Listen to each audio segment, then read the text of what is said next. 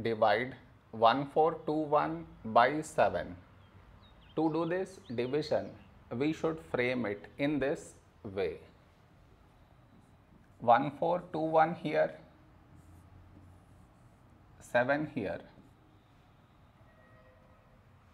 This is your step 1.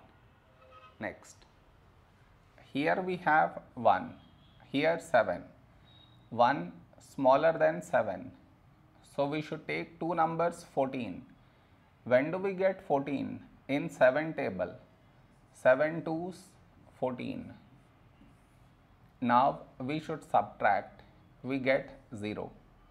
After this, bring down the beside number. So 2 down.